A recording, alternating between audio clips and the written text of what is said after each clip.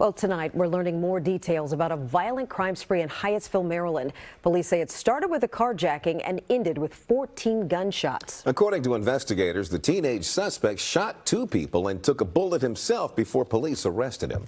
And tonight, police are praising the heroic actions of 2 alert citizens for preventing even more people from getting hurt. News 4's Walter Morris has the exclusive details.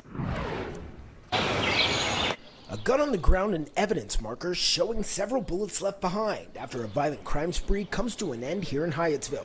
3 people taken to the hospital, and Monday, police crediting 2 heroic citizens from stopping the suspect from hurting anyone else. They absolutely acted bravely, and we are very grateful to their efforts.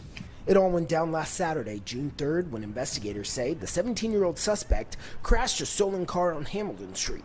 According to cops, the teen then tried to steal another car nearby at Driscoll Park, shooting that victim during the attempted carjacking before taking off on foot, eventually making it here to 36th Avenue and Farragut Street. They were just minding their own business and they're driving their vehicle. Cops say that's when the suspect ran into 2 innocent bystanders turned good Samaritans. They saw a gentleman coming down the side of the sidewalk who told him that he was injured and he needed a ride. They were thinking he was a man of his word, and he was not. Cops say the 17-year-old pulled out a gun and a struggle ensued.